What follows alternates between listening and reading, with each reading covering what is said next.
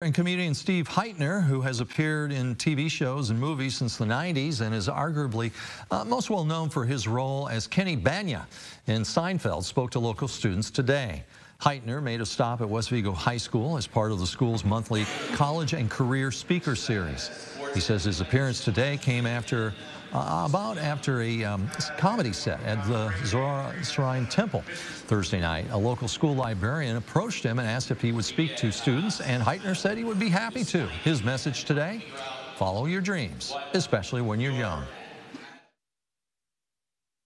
In my opinion, the only mistake you can make when you're young is inactivity, not doing anything. Because when you're young, well, the great thing is it's all a learning.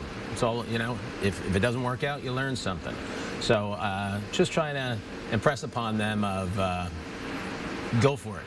You're young. You got plenty of time to make it up. Good advice. And after this, Hytner says he is on his way to Lafayette to perform another show. It is ground.